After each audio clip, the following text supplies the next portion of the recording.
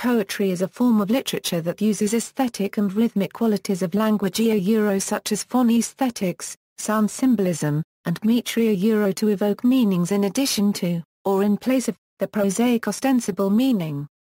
Poetry has a long history, dating back to the Sumerian Epic of Gilgamesh.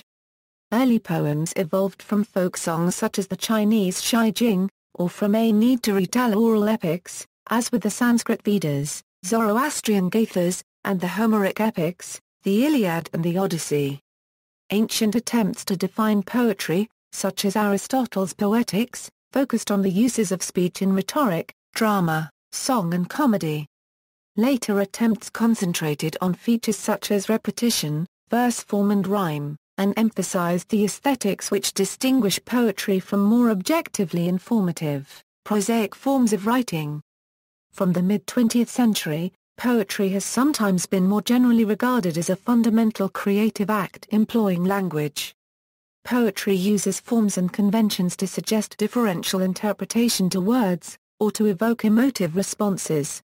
Devices such as assonance, alliteration, onomatopoeia and rhythm are sometimes used to achieve musical or incantatory effects. The use of ambiguity, symbolism, irony and other stylistic elements of poetic diction often leaves a poem open to multiple interpretations. Similarly, figures of speech such as metaphor, simile and metonymy create a resonance between otherwise disparate images or a layering of meanings, forming connections previously not perceived. Kindred forms of resonance may exist, between individual verses, in their patterns of rhyme or rhythm. Some poetry types are specific to particular cultures and genres and respond to characteristics of the language in which the poet writes. Readers accustomed to identifying poetry with Dante, Goethe, Mikhail and Rumi may think of it as written in lines based on rhyme and regular meter. There are, however, traditions, such as biblical poetry, that use other means to create rhythm and euphony.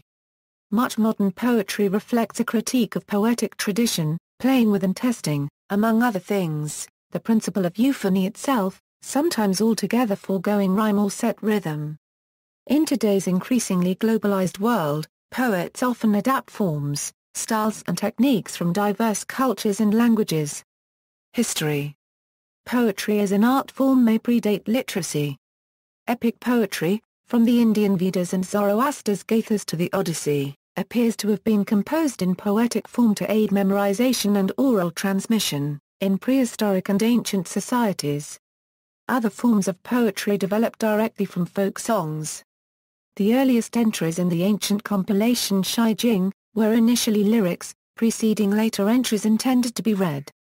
The oldest surviving epic poem is the Epic of Gilgamesh, from the 3rd millennium BC in Sumer, which was written in cuneiform script on clay tablets and, later, papyrus. Other ancient epic poetry includes the Greek epics Iliad and Odyssey, the old Iranian books the Gathic Avesta and Yasna, the Roman national epic, Virgil's Aeneid, and the Indian epics Ramayana and Mahabharata.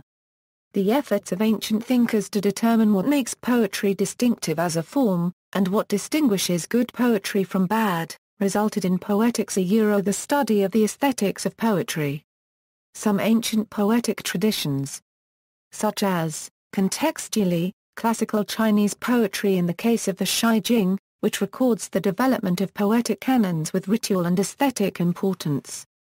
More recently, thinkers have struggled to find a definition that could encompass formal differences as great as those between Chaucer's Canterbury Tales and Matsuo Basha's Oki no Hosomachi, as well as differences in context spanning Tanakh religious poetry, love poetry, and rap. Western traditions. Classical thinkers employed classification as a way to define and assess the quality of poetry.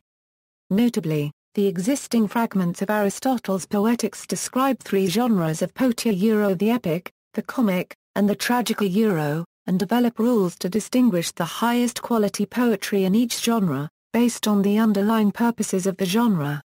Later aestheticians identified three major genres: epic poetry, lyric poetry, and dramatic poetry, treating comedy and tragedy as subgenres of dramatic poetry. Aristotle's work was influential throughout the Middle East during the Islamic Golden Age, as well as in Europe during the Renaissance. Later poets and aestheticians often distinguished poetry from, and defined it in opposition to prose, which was generally understood as writing with a proclivity to logical explication and a linear narrative structure.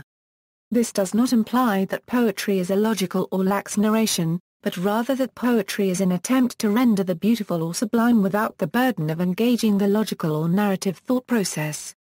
English Romantic poet John Keats termed this escape from logic negative capability. This romantic approach views form as a key element of successful poetry because form is abstract and distinct from the underlying notional logic. This approach remained influential into the 20th century. During this period, there was also substantially more interaction among the various poetic traditions, in part due to the spread of European colonialism and the attendant rise in global trade. In addition to a boom in translation, during the Romantic period numerous ancient works were rediscovered. 20th century disputes. Some 20th century literary theorists, relying less on the opposition of prose and poetry, focused on the poet as simply one who creates using language, and poetry as what the poet creates. The underlying concept of the poet as creator is not uncommon, and some modernist poets essentially do not distinguish between the creation of a poem with words, and creative acts in other media. Yet other modernists challenge the very attempt to define poetry as misguided. The rejection of traditional forms and structures for poetry that began in the first half of the 20th century coincided with a questioning of the purpose and meaning of traditional definitions of poetry and of distinctions between poetry and prose, particularly given examples of poetic prose and prosaic poetry. Numerous modernist poets have written in non-traditional forms or in what traditionally would have been considered prose, although their writing was generally infused with poetic diction and often with rhythm and tone established by non-metrical means. While there was a substantial formalist reaction within the modernist schools to the breakdown of structure, this reaction focused as much on the development of new formal structures and syntheses as on the revival of older forms and structures. Recently, postmodernism has come to convey more completely prose and poetry as distinct entities, and also among genres of poetry, as having meaning only as cultural artifacts. Postmodernism goes beyond modernism's emphasis on the creative role of the poet, to emphasize the role of the reader of a text, and to highlight the complex cultural web within which a poem is read. Today, throughout the world, poetry often incorporates poetic form and diction from other cultures and from the past, further confounding attempts at definition and classification that were once sensible within a tradition such as the Western canon. Elements, prosody. Prosody is the study of the metre, rhythm, and intonation of a poem. Rhythm and metre are different, although closely related. Metre is the definitive pattern established for a verse, while rhythm is the actual sound that results from a line of poetry. Prosody also may be used more specifically to refer to the scanning of poetic lines to show metre. Rhythm. The methods for creating poetic rhythm vary across languages and between poetic traditions. Languages are often described as having timing set primarily by accents, syllables, or moras, depending on how rhythm is established, though a language can be influenced by multiple approaches. Japanese is a mora-timed language. Syllable-timed languages include Latin, Catalan, French, Leonese, Galician and Spanish. English, Russian and, generally, German are stress-timed languages. Varying intonation also affects how rhythm is perceived. Languages can rely on either pitch, such as in Vedic Sanskrit or ancient Greek, or tone. Tonal languages include Chinese, Vietnamese, Lithuanian, and most sub-Saharan languages. Metrical rhythm generally involves precise arrangements of stresses or syllables into repeated patterns called feet within a line. In modern English verse the pattern of stresses primarily differentiate feet, so rhythm based on metre in modern English is most often founded on the pattern of stressed and unstressed syllables. In the classical languages, on the other hand, while the metrical units are similar, vowel length rather than stresses define the metre. Old English poetry used a metrical pattern involving varied numbers of syllables but a fixed number of strong stresses in each line. The chief device of ancient Hebrew biblical poetry, including many of the Psalms, was parallelism, a rhetorical structure in which successive lines reflected each other in grammatical structure, sound structure, notional content, or all three.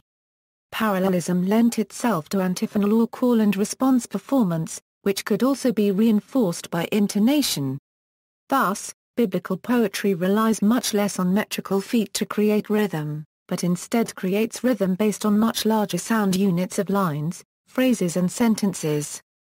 Some classical poetry forms, such as Venpa of the Tamil language, had rigid grammars which ensured a rhythm. In Chinese poetry, tones as well as stresses create rhythm.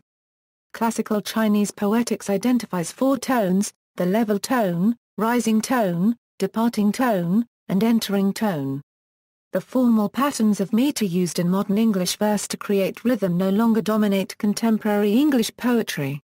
In the case of free verse, rhythm is often organized based on looser units of cadence rather than a regular metre. Robinson Jeffers, Marianne Moore, and William Carlos Williams are three notable poets who reject the idea that regular accentual metre is critical to English poetry. Jeffers experimented with sprung rhythm as an alternative to accentual rhythm. Metre. In the Western poetic tradition, meters are customarily grouped according to a characteristic metrical foot and the number of feet per line. The number of metrical feet in a line are described using Greek terminology, tetrameter for 4 feet and hexameter for 6 feet, for example. Thus, iambic pentameter is a meter comprising 5 feet per line, in which the predominant kind of foots is the iamb. This metric system originated in ancient Greek poetry, and was used by poets such as Pindar and Sappho, and by the great tragedians of Athens. Similarly, dactylic hexameter comprises 6 feet per line, of which the dominant kind of foots is the dactyl. Dactylic hexameter was the traditional meter of Greek epic poetry, the earliest extant examples of which are the works of Homer and Hesiod. Iambic pentameter and dactylic hexameter were later used by a number of poets, including William Shakespeare and Henry Wadsworth Longfellow, respectively.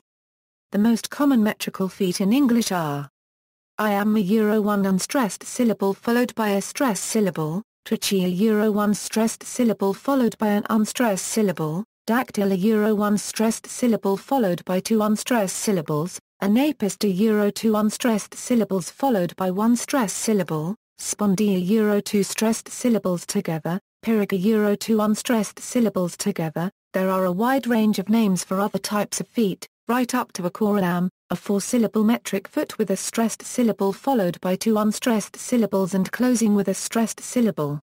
The choriamb is derived from some ancient Greek and Latin poetry. Languages which utilize vowel length or intonation rather than or in addition to syllabic accents in determining meter, such as Ottoman Turkish or Vedic, often have concepts similar to the iamb and dactyl to describe common combinations of long and short sounds. Each of these types of feet has a certain feel, whether alone or in combination with other feet. The iamb, for example, is the most natural form of rhythm in the English language, and generally produces a subtle but stable verse. Scanning meter can often show the basic or fundamental pattern underlying a verse, but does not show the varying degrees of stress, as well as the differing pitches and lengths of syllables. There is debate over how useful a multiplicity of different feet is in describing meter. For example, Robert Pinsky has argued that while dactyls are important in classical verse, English dactylic verse uses dactyls very irregularly and can be better described based on patterns of iambs and anapists, feet which he considers natural to the language. Actual rhythm is significantly more complex than the basic scanned meter described above, and many scholars have sought to develop systems that would scan such complexity. Vladimir Nabokov noted that overlaid on top of the regular pattern of stressed and unstressed syllables in a line of verse was a separate pattern of accents resulting from the natural pitch of the spoken words, and suggested that the term scud be used to distinguish an unaccented stress from an accented stress. Metrical patterns. Different traditions and genres of poetry tend to use different meters, ranging from the Shakespearean iambic pentameter and the Homeric dactylic hexameter to the anapestic tetrameter used in many nursery rhymes. However, a number of variations to the established meter are common, both to provide emphasis or attention to a given foot or line and to avoid boring repetition. For example, the stress in a foot may be inverted, a kesra may be added, or the final foot in a line may be given a feminine ending to soften it or be replaced by a spondee to emphasize it and create a hard stop. Some patterns tend to be fairly regular, while other patterns, such as dactylic hexameter, tend to be highly irregular. Regularity can vary between language. In addition, different patterns often develop distinctively in different languages, so that, for example, iambic tetrameter in Russian will generally reflect irregularity in the use of accents to reinforce the meter, which does not occur, or occurs to a much lesser extent, in English. Some common metrical patterns, with notable examples of poets and poems who use them, include iambic pentameter, dactylic hexameter, iambic tetrameter, trochaic octameter, alexandrine, rhyme, alliteration, assonance. Rhyme, alliteration, assonance and consonance are ways of creating repetitive patterns of sound.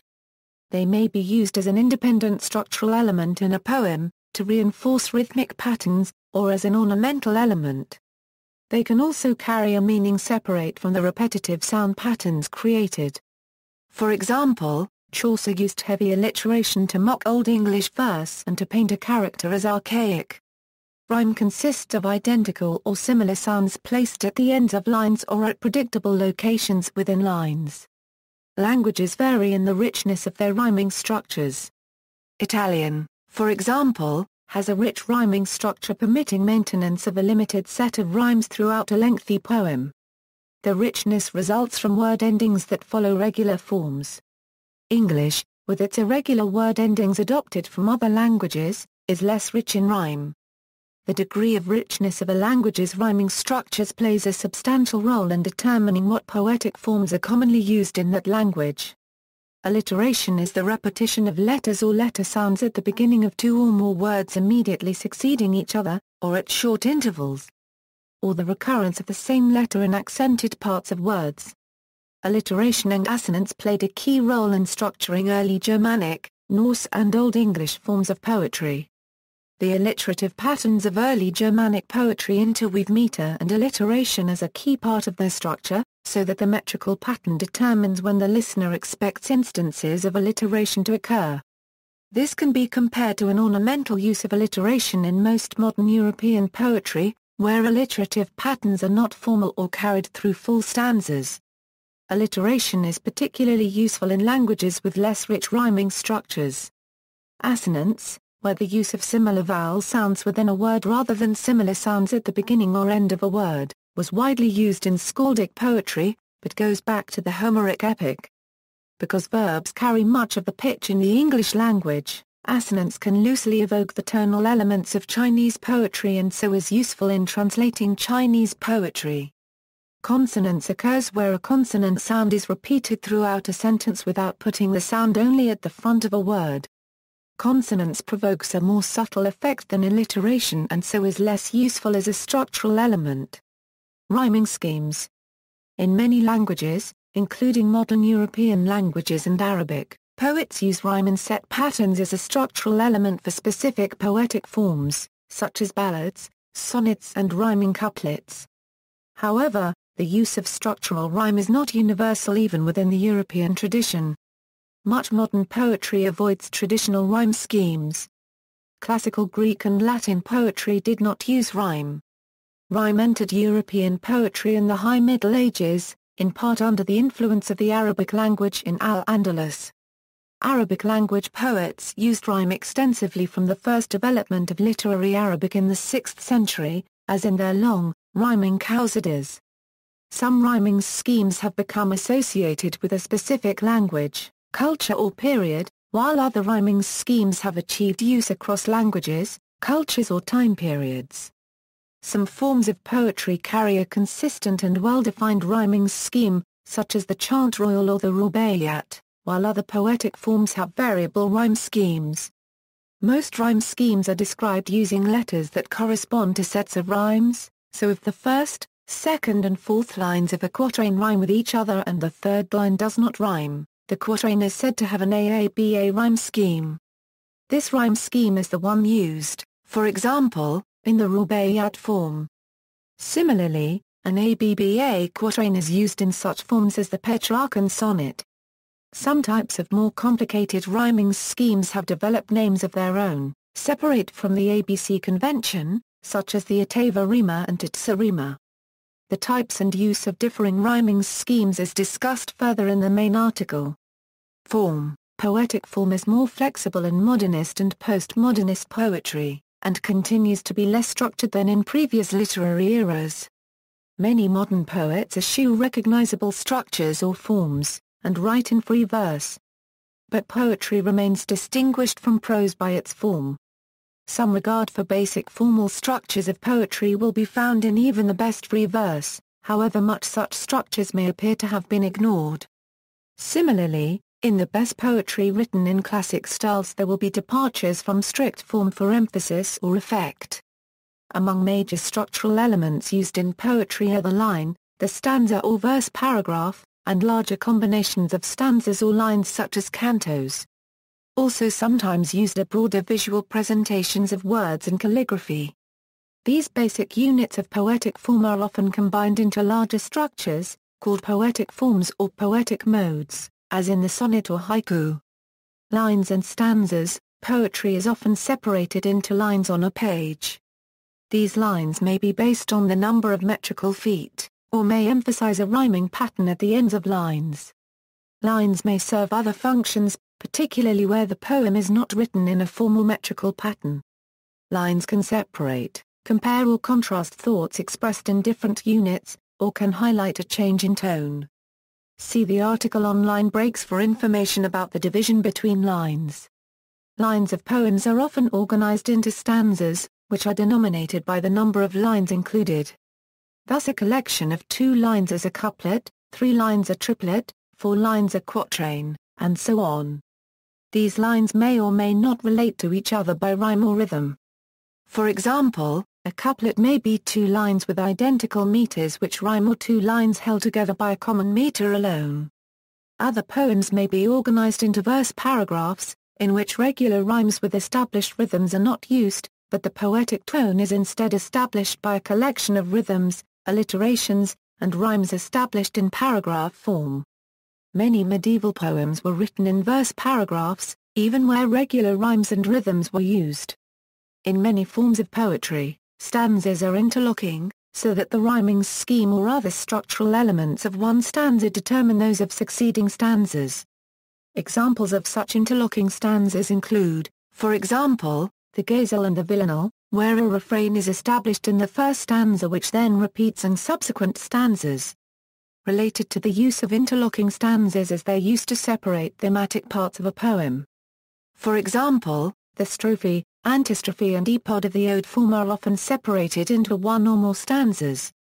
In some cases, particularly lengthier formal poetry such as some forms of epic poetry, stanzas themselves are constructed according to strict rules and then combined.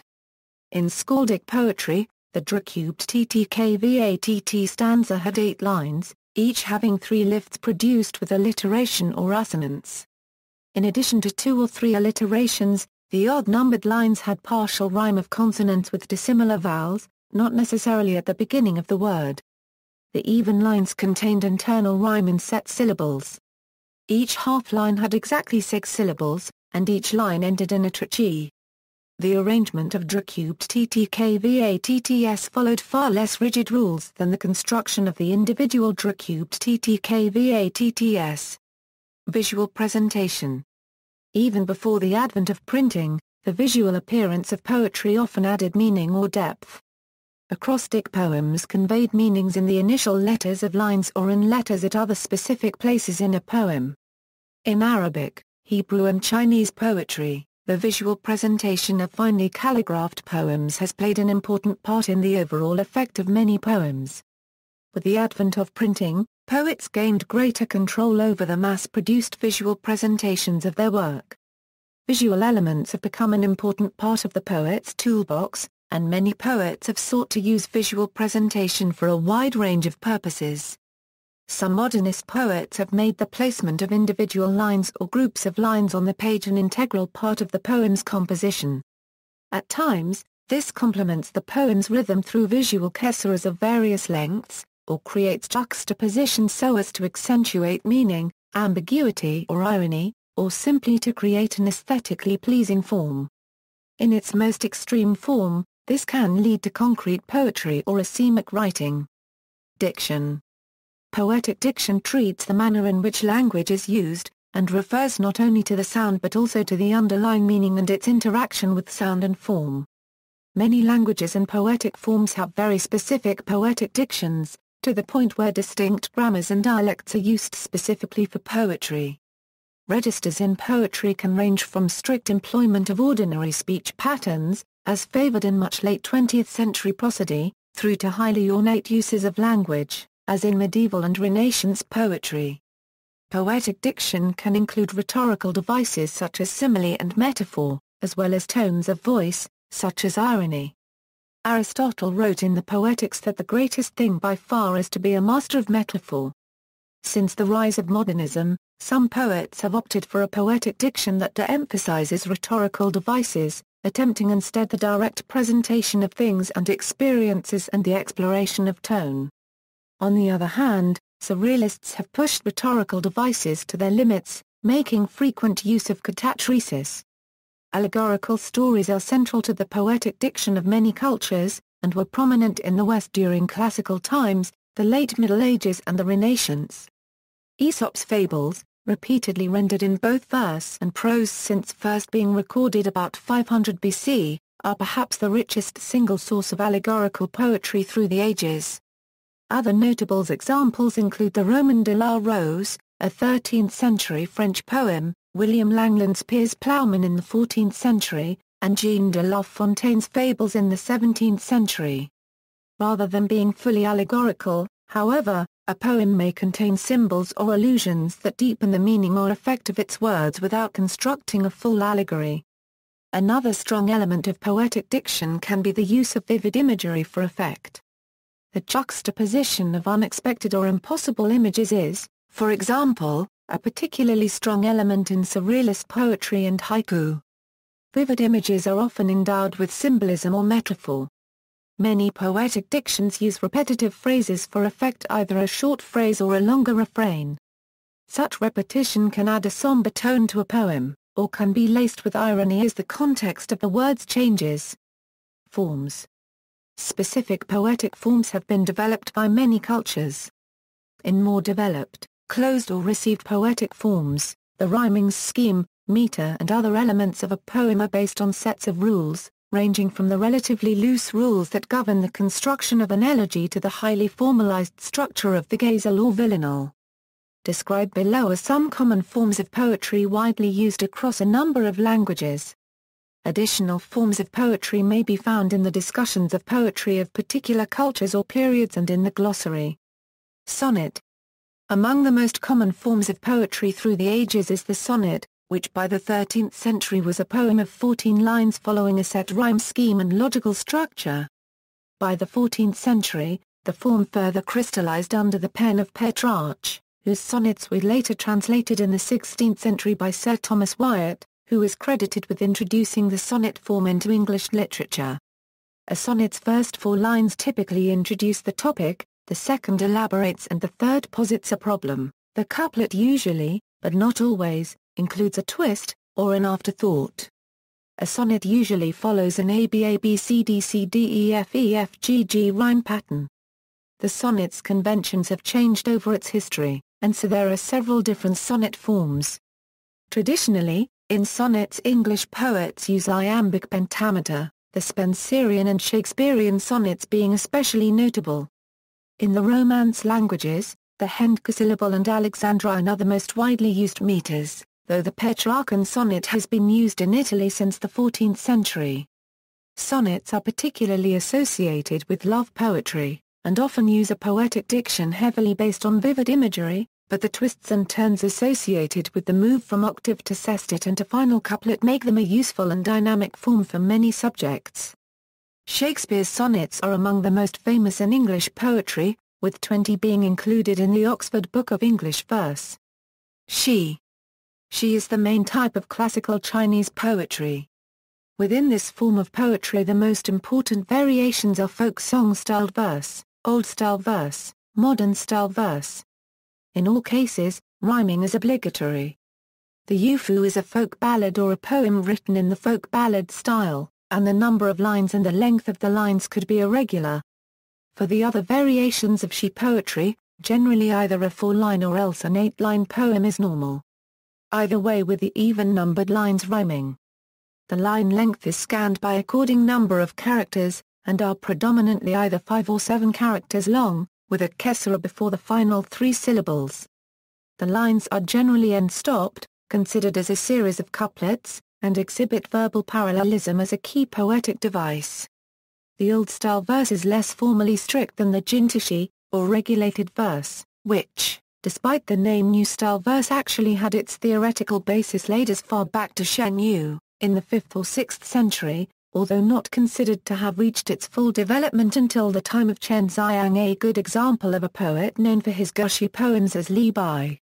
Among its other rules, the jintishi rules regulate the tonal variations within a poem, including the use of set patterns of the 4 tones of Middle Chinese. The basic form of jintishi has 8 lines in 4 couplets, with parallelism between the lines in the second and third couplets.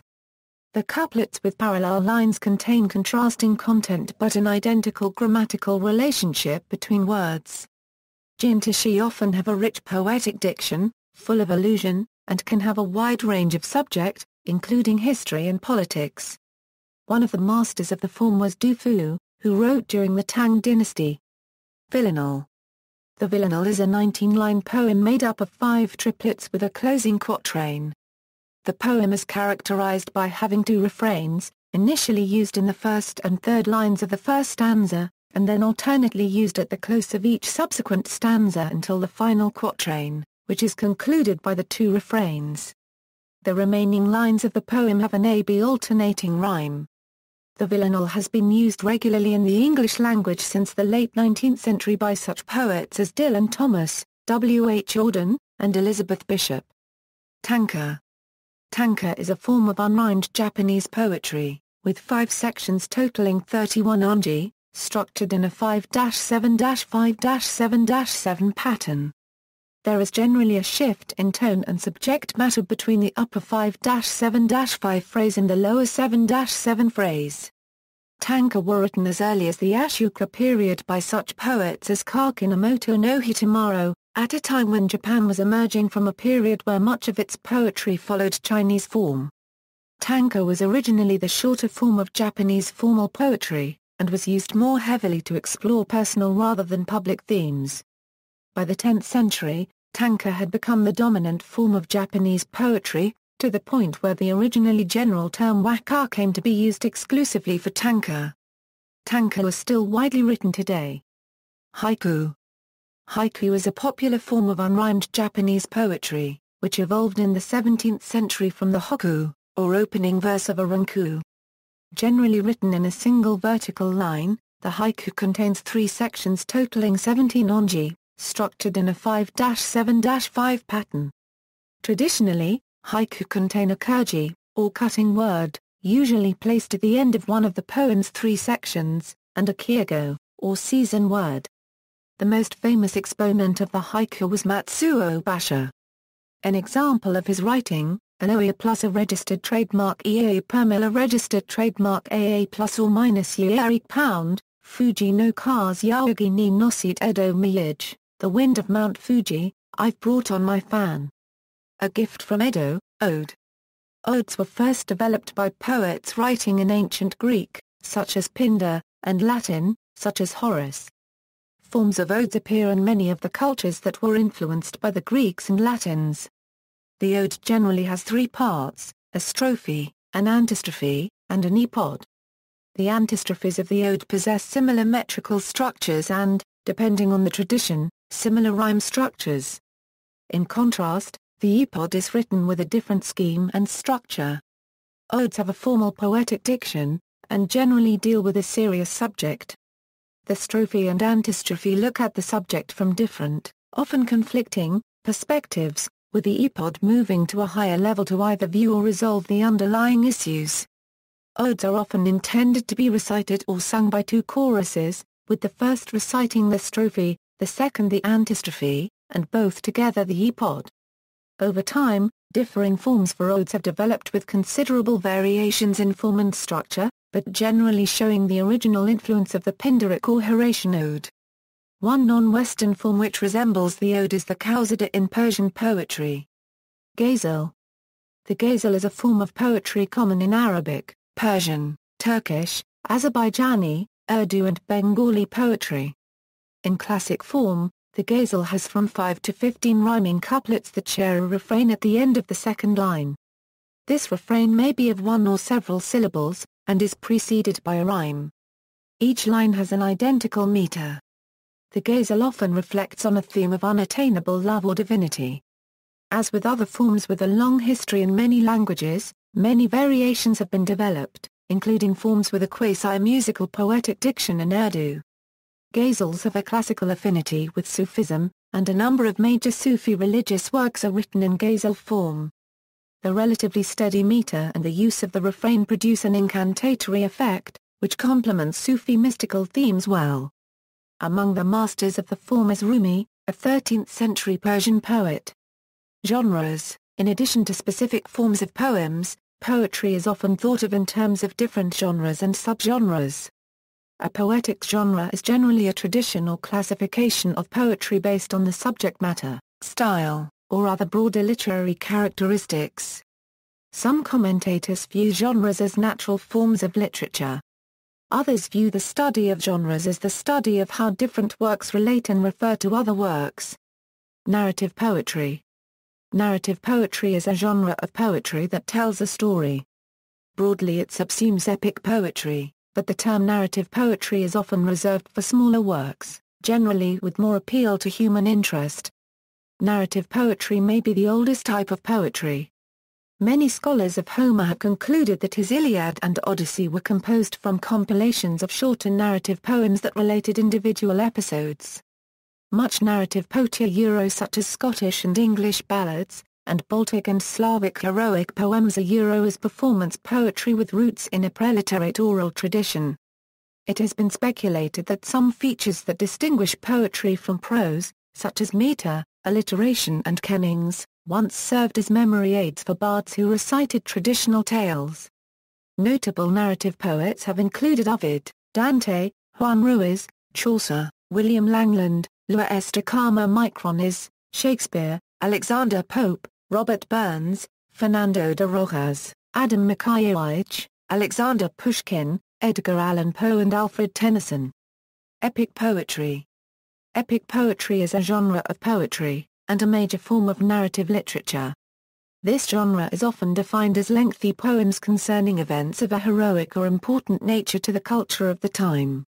It recounts, in a continuous narrative, the life and works of a heroic or mythological person or group of persons.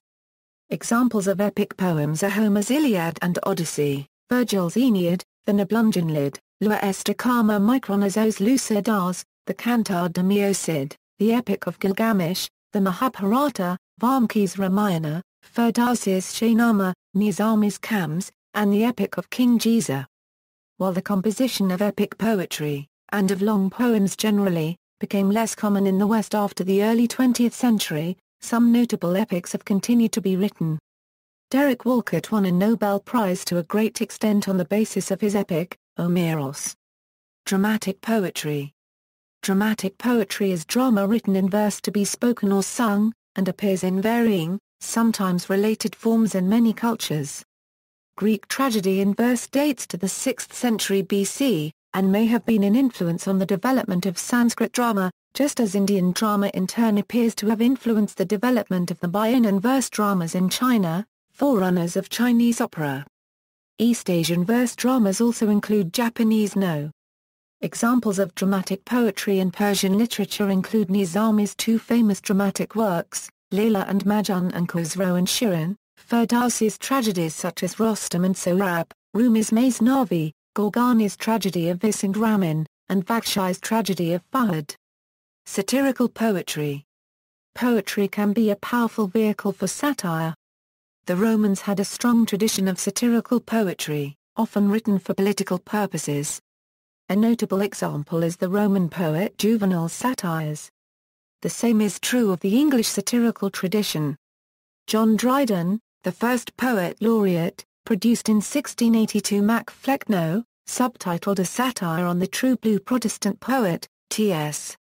Another master of 17th-century English satirical poetry was John Wilmot, 2nd Earl of Rochester. Satirical poets outside England include Poland's Ignacy Krasicki, Azerbaijan's Saber and Portugal's Manuel Maria Barbosa do Bocage. Light poetry. Light poetry, or light verse, is poetry that attempts to be humorous. Poems considered light are usually brief, and can be on a frivolous or serious subject, and often feature wordplay, including puns, adventurous rhyme and heavy alliteration. Although a few free verse poets have excelled at light verse outside the formal verse tradition, light verse in English is usually formal. Common forms include the limerick, the clerihew, and the double dactyl. While light poetry is sometimes condemned as doggerel, or thought of as poetry composed casually, humor often makes a serious point in a subtle or subversive way. Many of the most renowned serious poets have also excelled at light verse. Notable writers of light poetry include Lewis Carroll, Ogden Nash, X. J. Kennedy, Willard Orespy, and Wendy Cope. Lyric poetry. Lyric poetry is a genre that, unlike epic and dramatic poetry, does not attempt to tell a story but instead is of a more personal nature. Poems in this genre tend to be shorter, melodic, and contemplative. Rather than depicting characters and actions, it portrays the poet's own feelings, states of mind, and perceptions. Notable poets in this genre include John Donne, Gerard Manley Hopkins, and Antonio Machado. Elegy. An elegy is a mournful, melancholy or plaintive poem, especially a lament for the dead or a funeral song. The term elegy, which originally denoted a type of poetic metre, commonly describes a poem of mourning. An elegy may also reflect something that seems to the author to be strange or mysterious. The elegy, as a reflection on a death, on a sorrow more generally, or on something mysterious, may be classified as a form of lyric poetry. Notable practitioners of elegiac poetry have included Propitius, Jorge Manrique, Jan Kochanowski, Chidiock Tichborne, Edmund Spenser, Ben Jonson, John Milton, Thomas Gray, Charlotte Turner Smith, William Cullen Bryant, Percy B. Shelley, Johann Wolfgang von Goethe, Evgeny Baratynsky, Alfred Tennyson, Walt Whitman, Louis Gallet, Antonio Machado, Juan Ramón Denjima. Copyright Nes, William Butler Yeats, Rainer Maria Rilke, and Virginia Woolf. Verse fable. The fable is an ancient literary genre, often set in verse. It is a succinct story that features anthropomorphized animals, plants, inanimate objects, or forces of nature that illustrate a moral lesson. Verse fables have used a variety of meter and rhyme patterns. Notable verse fabulists have included Aesop, Vishnu Sarma, Phaedrus, Marie de France, Robert Henryson, Bernard of Lublin, Jean de La Fontaine, Ignacy Krasicki, Far. Copyright Lix Mara de Samaniego, Thomas de Iliad, Ivan Krylov and Ambrose Bierce. Prose poetry. Prose poetry is a hybrid genre that shows attributes of both prose and poetry. It may be indistinguishable from the micro-story. While some examples of earlier prose strike modern readers as poetic, prose poetry is commonly regarded as having originated in 19th-century France, where its practitioners included Aloysius Bertrand, Charles Baudelaire, Arthur Rimbaud and star copyright Fane Mallarmé. Copyright. Since the late 1980s especially, prose poetry has gained increasing popularity, with entire journals, such as the Prose Poem, an international journal, Contemporary Hayab, online devoted to that genre.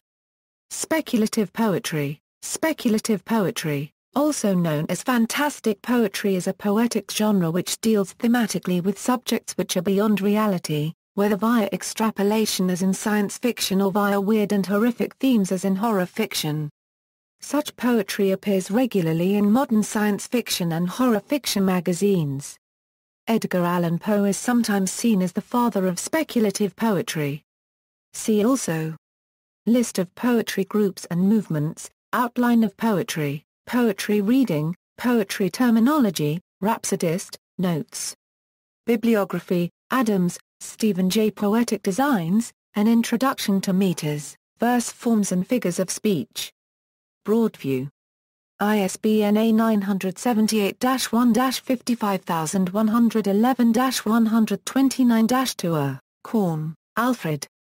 The Poem's Heartbeat, A Manual of Prosody. Storyline Press. ISBN A1-885266-40-5. Fussell, Paul. Poetic Metre and Poetic Form. Random House, Hollander, John. Rhymes Reason. Yale University Press. ISBN A0-300-02740-0. Pinsky, Robert. The Sounds of Poetry. Farrar, Straus and Giroux. ISBN A0-374-26695-6. Further reading. Brooks, Cleanth. The Well-Wrought Urn, Studies in the Structure of Poetry. Harcourt Brace and Company. Finch, Annie. A Poet's Ear, A Handbook of Metre and Form. University of Michigan Press. ISBN A978-0-472-05066-6. Fry, Stephen. The Ode Less Travelled, Unlocking the Poet Within. Arrow Books.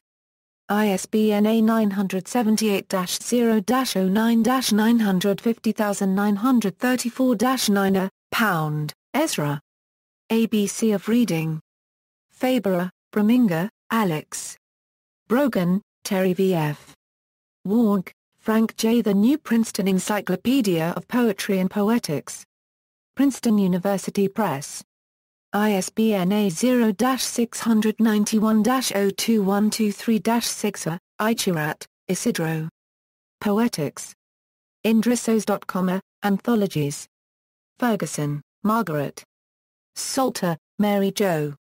Stolbavy, John, ed. The Norton Anthology of Poetry. W. W. Norton and Company. ISBN A0-393-96820-0. Gardner, Helen, ed. New Oxford Book of English Verse 1250 Euro 1950. Oxford University Press. ISBN A0-19-812,136-9. Larkin, Philip, ed. The Oxford Book of 20th Century English Verse. Oxford University Press. Yeats, W.B., ed. Oxford Book of Modern Verse 1892 Euro 1935. Oxford University Press. A.